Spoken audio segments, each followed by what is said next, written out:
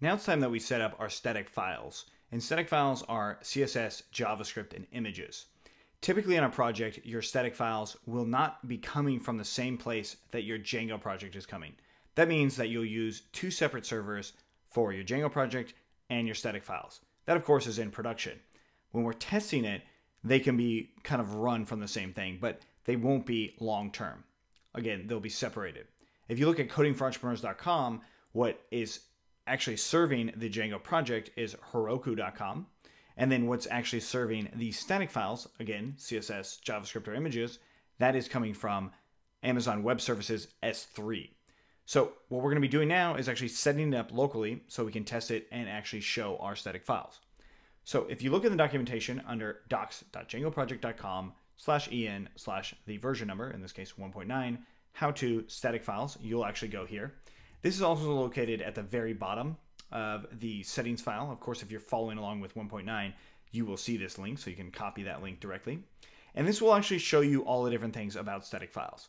You can read more about it if you'd like. Of course, we're going to be implementing it ourselves and making sure that it works correctly on our development server.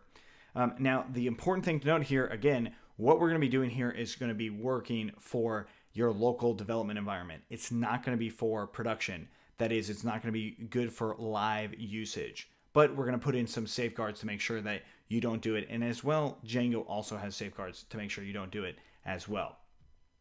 So what we're going to do is we're going to copy this static files DIRs part, and we're going to paste it right underneath the static URL inside of our settings.py file. So what we see here is ospath.join, and it's taking the base directory and a new folder called static, and then it just has another basically like path to a static folder, which we don't actually have. So basically what it's saying here is you can either take the OS path version or you can hard code it. Like what we talked about with templates before, we want to actually use the OS path version. That's the best way to do it. And I'm going to leave it just as the Django documentation has. There are other ways on what you would do for this specific static file stuff, but for us, we're just going to leave it right in there.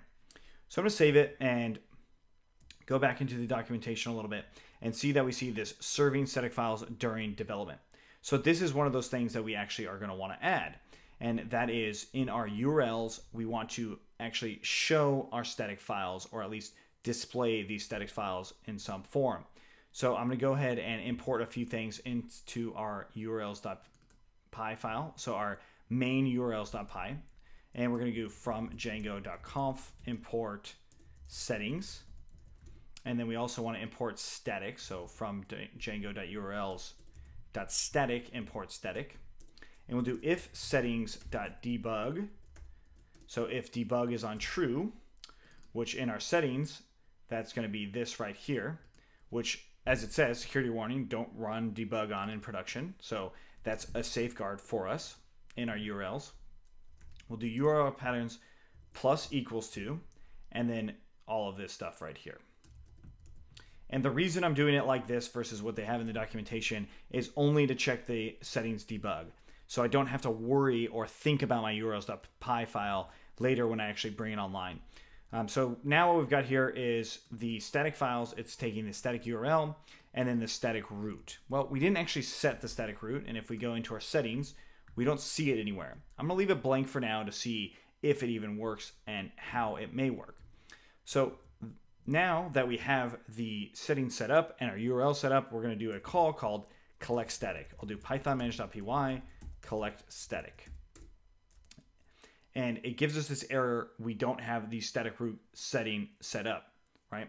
So collect static is basically like as if we had a server where all of our static files are going to be in one place. It's going to make a lot more sense once we actually put it into action. So now what I want to do is create that static root location. So static root equals to ospath.join. And again, I'll do base dir, and then I'll say static CDN. And static CDN is really just saying static CDN as in a content delivery network, like as if we were emulating our static files being on a different server. Now, what we have here is we're putting it in the base directory. That is the directory where the Django project is. If you remember back, base dir is where manage.py lives. We don't want it there. We actually want it and we will put it in the base of our virtual environment, which is one folder up from our Django project. So to change that, all we do here is os.path.dir_name. And what that does is gets the directory name one up from our Django project, and then it's going to look for something called static CDN. So now that we have that set, we can run collect static again, and we'll say yes, and then it says no such file or directory, right? Notice where it's actually trying to send it. It's trying to send it to static CDN in the virtual environment, exactly where we wanted it to go. So inside of the virtual environment, let's make a new folder in here, and we're going to call it static_CDN. Again, as you see down here, press enter, and we created it now. So let's try that call one more time by pressing up, press enter, say yes, and it's saying source.static is now not there. So try Django 1.9 src static. So this is not there. So let's go ahead and create that. As you would see with all these folders, that other one's not there. So we'll put static, and now it's there. Let's try it one more time, collect static, say yes, boom. All this stuff was added. So it's saying that 55 files were copied to the static CDN.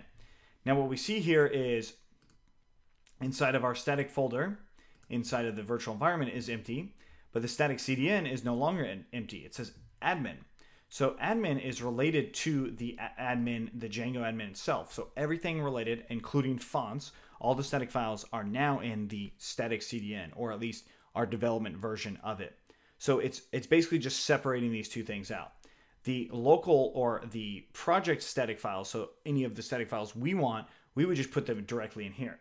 So I'm going to go ahead and make a new folder for that, and I'll say base.css, or excuse me, we want to rename that to just CSS, and we're going to put inside of CSS, we'll call a new file called base.css, and I'm just going to do h1, and we'll say color is going to be like a gray color, so 777. Okay, so now that we've got that, we've created some static files. We're going to do python manage.py, collect static. We're going to add them into our static CDN, and we'll say yes, and it brings it over, and it goes from the static inside of our project into our static CDN. So it's like sending it to the server in a way. It's emulating that. Now, if you had Amazon Web Services set up, the S3 part of it, it would actually send it there. And that's something we cover on codingforentrepreneurs.com. So now that we have this new base CSS, we can actually add it into our template.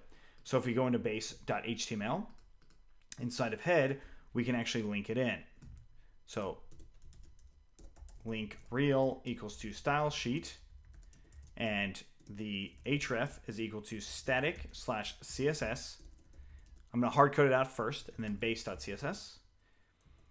And then we can close that off. We save that. Let's run the server again. And we will go into our project. We refresh. Doesn't seem like anything's coming through here. So let's go back and we'll go to inspect element. And we're going to go into the console, or excuse me, the head here. So we should see the style sheet of static css.base. We'll open it up in a new tab. And here's the problem right there is .h1 and not h1. So the CSS is coming through. It's actually being rendered. It's showing up. And that would be true with the admin stuff as well. So let's change the CSS to the right call, which is just h1, not .h1. So python manage.py, collect static again. Say yes. It copied it. It changed the one file that was in there. We refresh in here, and now it says h1 there. We refresh there, and now our styles are coming through, and they're gray. So that's actually setting up our static files. There's one more thing that I might want to add, and I'm going to just because it's something that I'll need to do later, and that's called media root. So I'm going to copy static root and put it right next to it and call this media root, and I'll just call it media CDN. So what media root is it has to do with any files that are uploaded from the user. So if your users upload an image, that's where it's going to go. It's going to go into your media root by default. There are ways to change it, but that's not something we're going to cover.